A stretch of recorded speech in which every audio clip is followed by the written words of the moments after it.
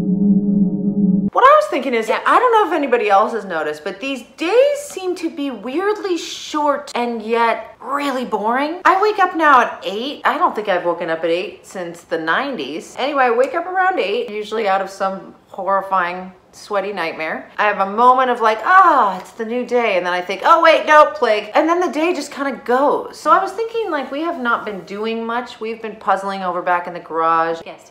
Doing some other stuff, but maybe we should make like little lists, little to-do lists of things we can do. What do you think about that? Yeah. I think it's a great idea. I mean, I haven't been sleeping. I have been up since 4 o'clock, so it seems like forever.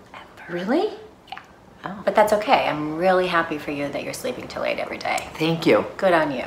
But yeah, sure, let's make lists of things to do. It's weird you're turning on me about that. Let's see, tomorrow I'm gonna wake up at 4 probably, maybe 3:30, and clean again, and maybe empty the dishwasher.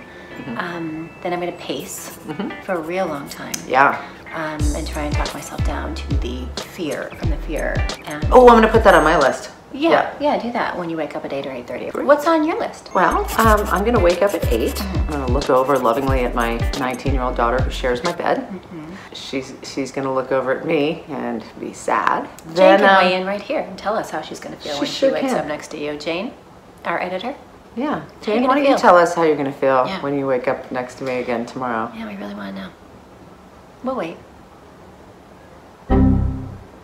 Okay, great. And then I'm gonna start drinking. About 3. Wine time has moved dramatically up. What time is it today? 2:50? Yeah. We're so psychically connected that I even said, hey Tricia, what time is it? And she said, time to pour a glass of wine. Are you okay?